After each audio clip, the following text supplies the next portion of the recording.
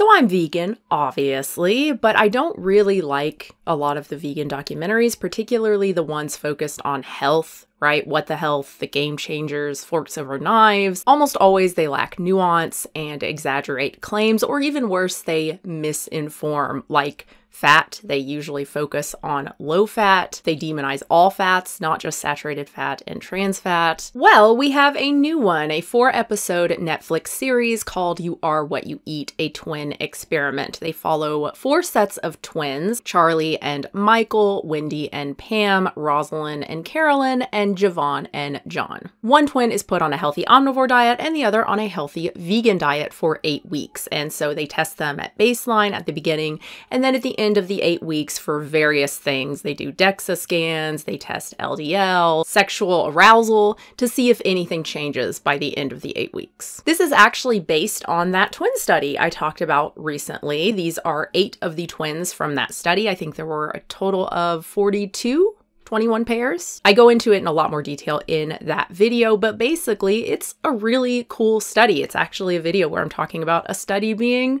cool and being excited about a study, so that's fun.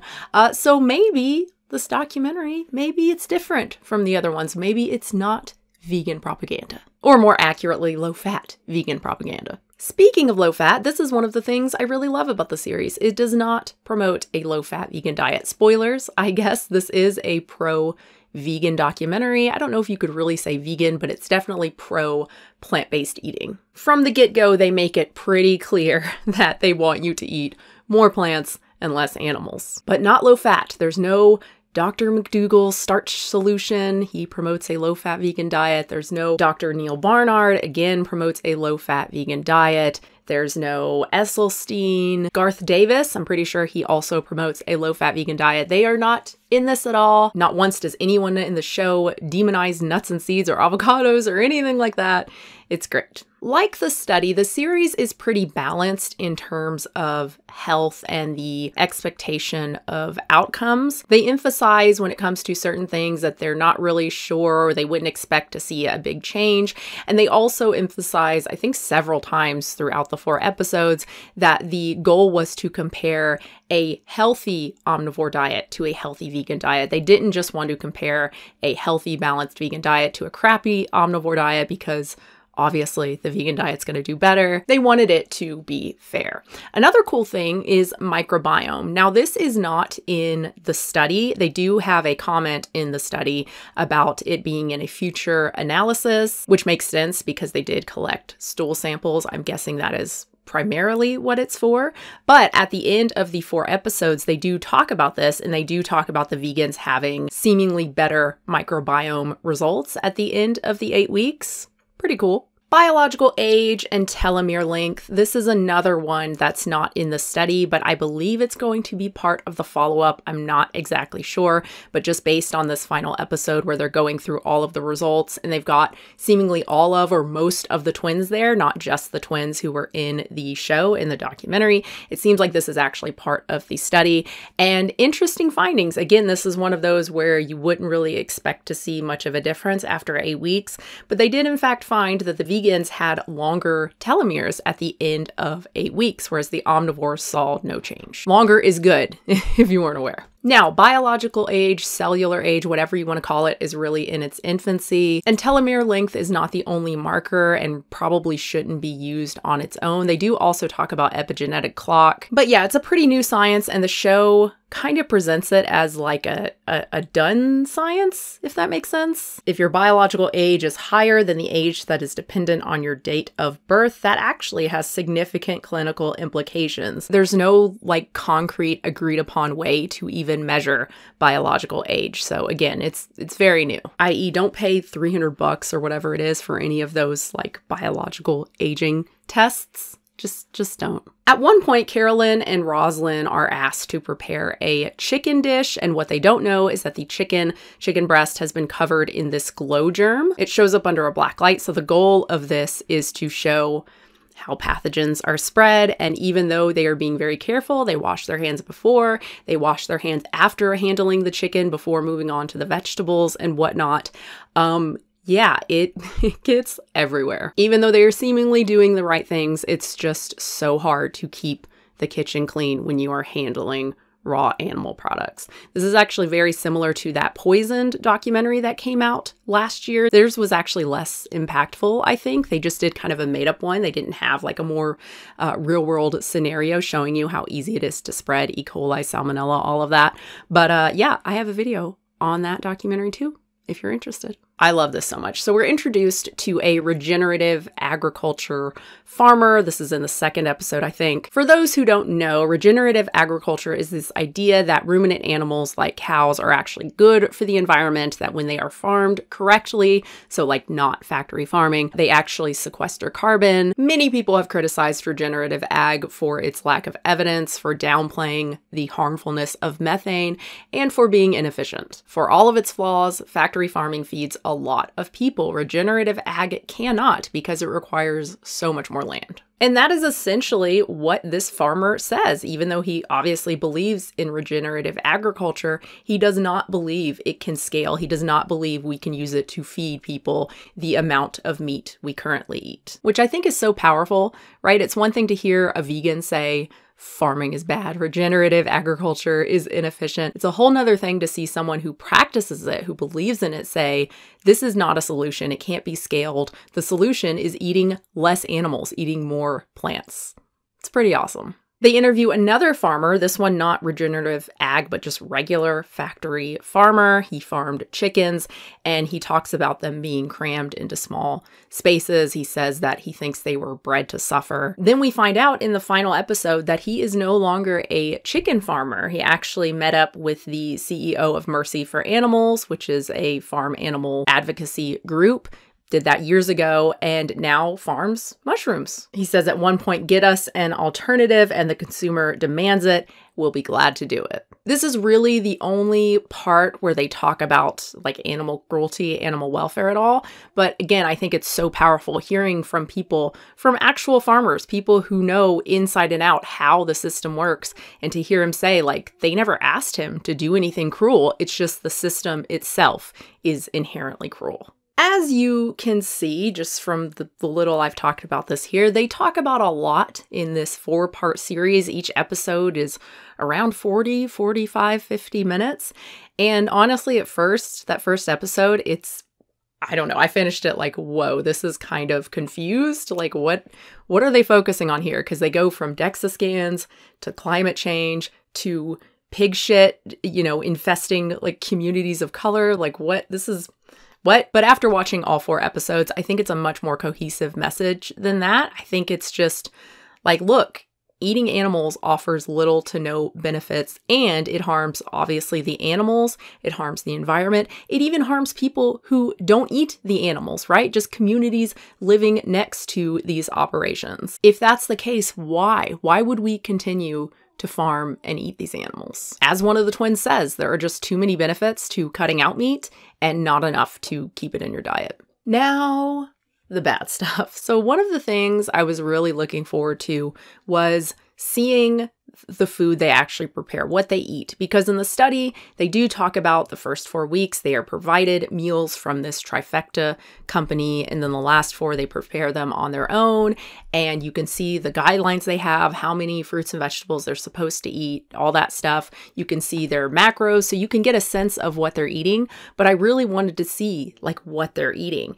And they don't really show that at all in this 4-part series. It's kind of amazing. You get a couple shots of, oh, here's one of the trifecta meals, tofu and whatever. You get them talking about making fake bitong or something. It's some sort of meat product. Wendy and Pam, they make a vegan one, but there's no like, here's an example of one of my meals. You know what I mean? I thought it was going to be more of that sort of thing, and it's really not at all. Especially since they do briefly talk about issues, mostly with the guys. I think it's Charlie and Michael. Charlie is the one eating vegan, and he talks about struggling to eat enough, feeling like he's stuffing himself. And then I think it's Javon, or is it John? Maybe it's John who was eating the vegan one, and he says that he was worried about getting enough protein. Oh, and then Wendy and Pam, they talk about just feeling like they're eating so many carbs, just beans.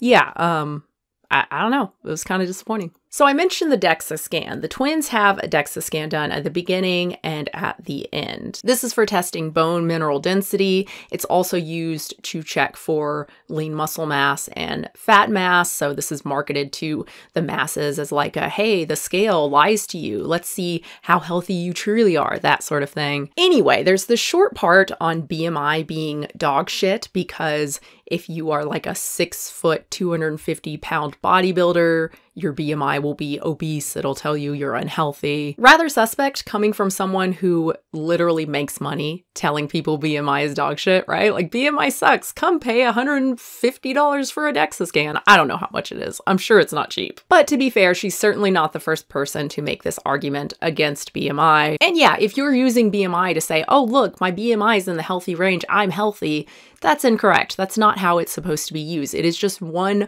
health marker of many. And while yes, there are outliers like bodybuilders that, you know, it's not really giving you a whole lot of information. They have a whole lot more muscle mass than your average, you know, 40 BMI or whatever person. Those are outliers, right? There are always exceptions to the rules. And overall, BMI is one fairly decent indicator of health, right? I mean, you can pretty much guarantee that someone with a BMI of 22 is going to be healthier than someone with a BMI of 40. There are always exceptions to the rule. It does not mean BMI is dog shit, and it does not mean you need to get a DEXA scan to know if you're healthy. Speaking of the DEXA scans, these were not a part of the study, and they are not going to be part of the follow-up either. Christopher Gardner, the senior author, he says the showrunners really wanted it in the series, but obviously that's very expensive. So they just did it for these 4 sets of twins, these 8 twins, which, to be fair to the showrunners, that makes sense, right? People really care about muscle loss and fat loss. So it makes sense you would want to have it in there. But any results are basically meaningless because, again, we're only talking about 4 separate comparisons. The vegans lost more visceral fat. Okay. The omnivores gained more muscle.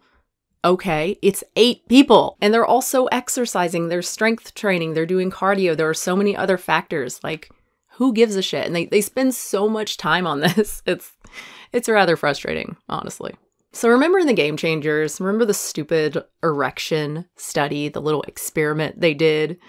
They do the same thing here, but with women. They attempt to track changes in sexual arousal, really blood flow is what they're looking at, by measuring the heat in the ladies' genitals while they are watching porn. At the end of the 8 weeks, they see a huge difference for the vegans. Wow, so meaningful. 2 comparisons. This is not part of the study. And why did they do this with just the ladies? Like, maybe it was just to counter the Game Changers, right? Which was like male focused. Maybe they wanted to do a lady focused one. Maybe the boys were just too shy. Maybe the showrunners just realized that, like, no one wants to know what dudes are masturbating to, but 40-year-old women getting off on hentai, it's kind of adorable. Oh God, so much time is spent on the stupid restaurant, the 11 Madison Park, is that what it's called? The Michelin star one. It had 3 Michelin stars, and then the owner or Top Chef, whatever. Top Chef, remember that show? Is that still on? He said, hey, I want it to be vegan now and still keep the stars. And he did it. That's the story. Turns out a guy who was really good at cooking meat is really good at cooking vegetables too. It makes up such a large part of this series, and it's just boring as shit. It really has nothing to do with being healthy on a plant-based diet, and it's so out of like most people's reach. Like, most of the people watching this are never going to go to that restaurant, couldn't even if they were there, because it's incredibly expensive. The only relevant part is when the regenerative agriculture farmer actually goes there and has this like epiphany of, wow, this was really delicious. And I think he writes to the chef just telling him like he couldn't believe the power of plants or whatever. Like, that's fine. But seriously, it makes up such a large portion of this documentary. I don't get it. Eric Adams. I talked about him recently in my vegan news for 2023 and talked about just what a powerful figure he has been for veganism and plant-based eating. He is, for those who don't know, he's the mayor of NYC, and he has been hugely influential. He has actually made plant-based meals the default in all of the public hospitals in New York City. It's huge. It's amazing. They talk about it briefly in this documentary. They also talk about diabetes, and Eric Adams shares his story of being diagnosed with type 2 diabetes and saying, no, I don't want to go on insulin, so I'm going to try to fix this myself. And I think he Googles like reverse diabetes, and he comes across Dr. Greger and starts working with him. And according to him, it works. And he goes and sees his doctor, his endocrinologist, and she says, wow, the medicine's really working. Your A1C levels are great. And he says, no, actually, I never took the medication, and like puts all the meds out on the table, while he never says, hey, don't take your insulin, just eat plants. I think it's a little irresponsible on the showrunner's part to put this in here without any sort of context, without any sort of like, hey, if you just get off your med, like you could die. Like, don't. No, maybe that's patronizing, infantilizing, but it made me uncomfortable watching it. And it made Christopher Gardner, again, the senior author, made him seemingly a little bit uncomfortable too. Vice emailed him about this, and he said, most people who are prescribed medicines should take them and take all of them. In fact, even when prescribed and prescriptions are filled, many people do not take all of their meds, and this can be problematic for their care. Interestingly, this whole story might be a lie. It seems that in the past, Eric Adams has said that he did actually take the medications and they had bad side effects for him. Adams has developed a reputation for telling conflicting or opaque stories about such subjects as whether or not he is actually a vegan, whether or not he lives in New York City, and the nature of his relationship to donors with ties to the Turkish government. Okay. I mentioned earlier that one of the guys, I think it's Charlie, talks about really struggling to eat enough because he feels like he has to stuff himself eating all plants, eating vegan foods. And he really isn't offered any advice. I mean, maybe he was and it was cut out, right? We don't know for sure. But what is included in the documentary is just this personal trainer who's been vegetarian his whole life. I forgot his name, but he says like, hey, this is a common thing. People don't eat enough calories. And then they blame the vegan diet, and plant foods are less calorically dense, so you get to eat more of them. How does that help him? That's not his issue. His issue is he can't eat enough. He physically is having trouble. Like, maybe tell him some more calorically dense vegan foods that he can eat to help him get enough calories. I don't know, it comes across as really just not helpful and weird and like vegan propaganda-ish, you know? Like something Freely would say, hey, you get to eat as many calories as you want. Okay, but like my stomach exploded and it hurts. Keep eating. Now we get into, I guess, a little bit of nitpicking. Some other little problems, mostly things that are said by various people in the documentary that maybe go, what? No? In the first episode, this neurologist says for Alzheimer's, only 3% of cases have that kind of genetic pattern where if they have the gene, they will develop it. In more than 90% of cases, lifestyle is what pushes the manifestation of the disease. This is rather vague, but I think the 3% she's talking about is referring to the early onset Alzheimer's, which is very rare. That's the Alzheimer's in that like Julianne Moore movie that you get when you're like 40, 50. The 90% comment might be referring to this rather large study on lifestyle and cognition. The participants with 4 to 6 healthy habits had much slower memory decline than those with 0 to 1 healthy habit. And that was for all the participants, including those with the gene variant tied to Alzheimer's. But I seriously doubt many experts on age-related mental decline would make such a bold claim that 90% of Alzheimer's cases are caused by lifestyle alone. I don't know. From the get-go, the meat industry has made sure that no dietary recommendation ever says eat less meat. They can live with eat less saturated fat. So historically this is true, but I just saw this again when I was doing my video on the twin study. On the USDA website, on their Myplate website, they have a protein section and they say most Americans eat enough from the protein foods group but need to select leaner varieties of meat and poultry. They may also need to increase the variety of protein foods selected and choose meats less often. Wishy-washy, watery language, sure, but like choose meats less often effectively means like eat less meat. Or you may need to eat less meat. I don't bring this up to go after Marion Nestle or anything. Again, I think she's like mostly right until very recently.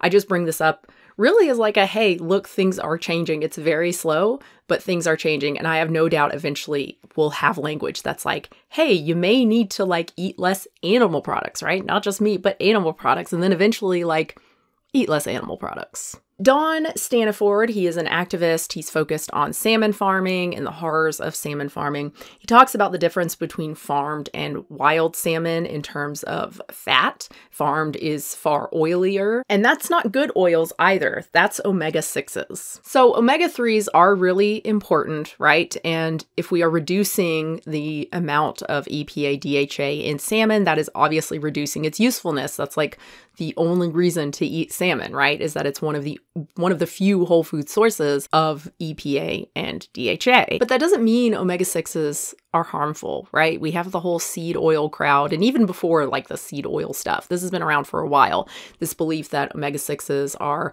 pro-inflammatory because the body can convert it to arachidonic acid, but the studies don't support this. It turns out that the body converts very little linolenic acid into arachidonic acid, even when linolenic acid is abundant in the diet. The AHA reviewers found that eating more omega-6 fats didn't rev up inflammation. Instead, eating more omega-6 fats either reduced markers of inflammation or left them unchanged. The balance of omega-6 to omega-3 is important. It's not clear how important, but it's very likely that many of us are not eating enough omega-3s.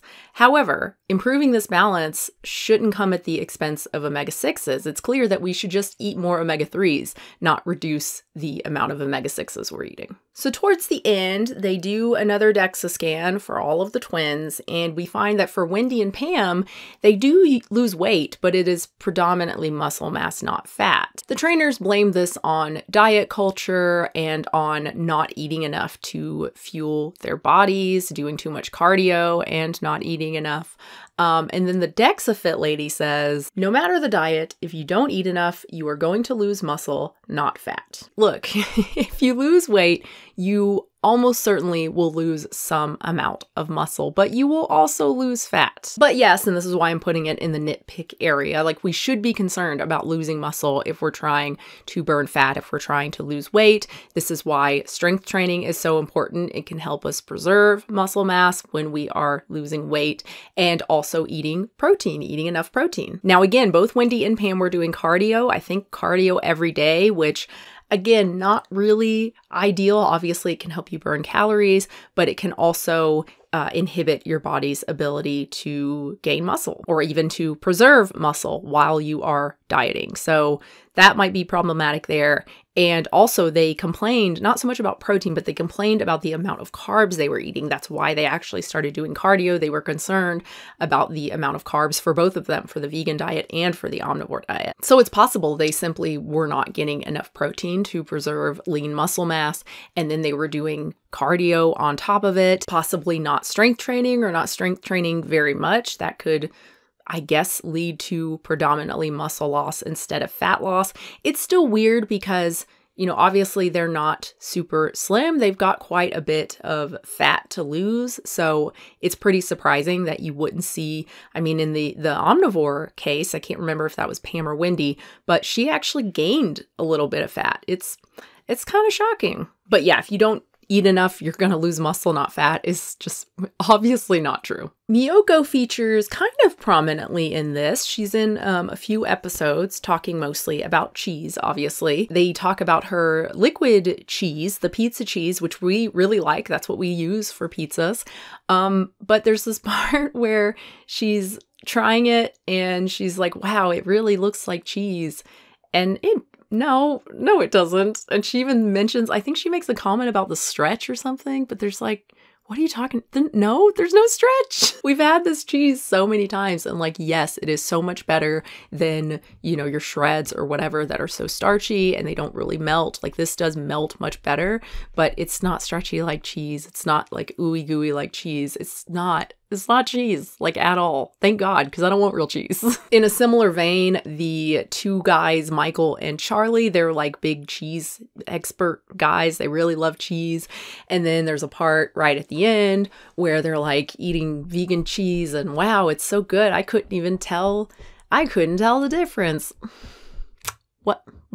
I'm not saying they're lying, but Earlier, I think in that same final episode, they do talk about the omnivore one, talks about cutting out meat and makes that statement, like, why would he keep it in his diet? There just aren't very many benefits, right? And he's talking about going like predominantly vegan.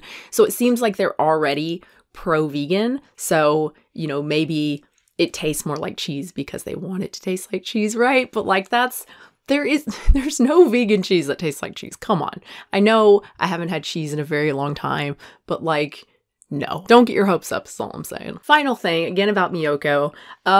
It's just a little awkward because she's not actually with Miyoko's anymore. She's not with the company anymore, which I'm sure is hard for her. It's like, it's her name, right? It's her. She is the company, but she's not anymore. So it's a little bit awkward, her promoting the company basically the whole time and talking about making the cheeses and everything. It's a little weird, especially since they are actually, I don't know if there's a lawsuit, but it wasn't an amicable split, it seems like, and they've actually accused her of trying to steal recipes. They say they have footage of her and another employee or former employee like trying to take company property.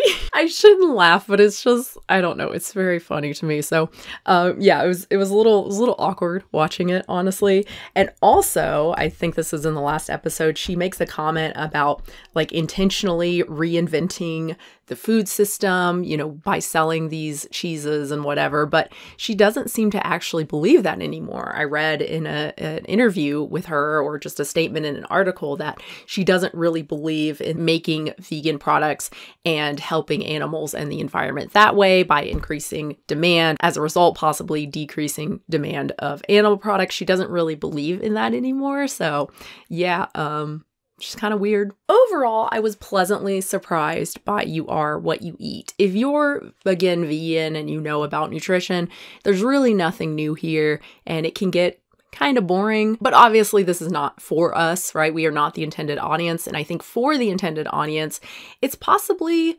really effective. I think mostly because of the twins, because of the anecdotes. They're just so likable and so funny and really honest about their experiences. And while, again, I don't think we can really learn anything from the DEXA scans or from the porn watching or anything like that, I do think it's really helpful for people to see like regular people eating healthier and the challenges they face and their experiences. And again, I think the overall message of look at the cost of animal products. Like, look what it does to the environment. Look what it does to our communities. And for what? Like, what are we getting out of this? We can clearly live and be healthy without it. It's really great. And even though there is, you know, a very clear lack of animal welfare discussion, and that just feels wrong to me, I think it's a conscious choice here. And I think it possibly makes sense. You know, I think people probably care a lot more about their health and even about the environment, about the effect on other communities of people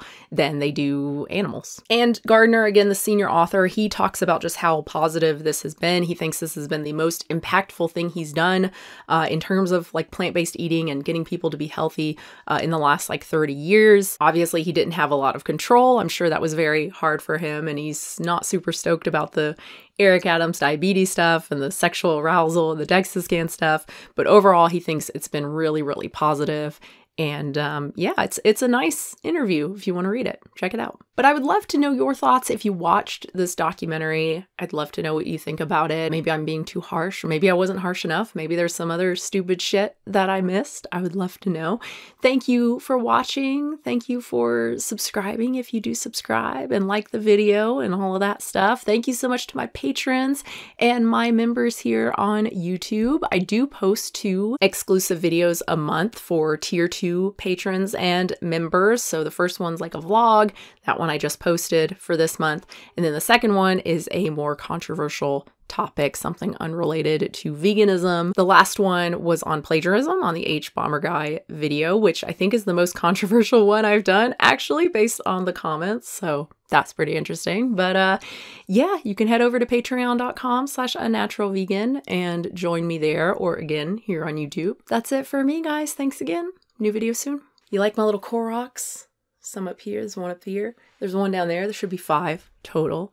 These were actually a Christmas present for my 4-year-old, but they get mad because they're like little fake Lego things. They hold together pretty well, but they're not supposed to be like played with, right? They come apart, which makes them mad. So now they're mine. That was not the intention, but I can't say I'm unhappy about it. They are so cute.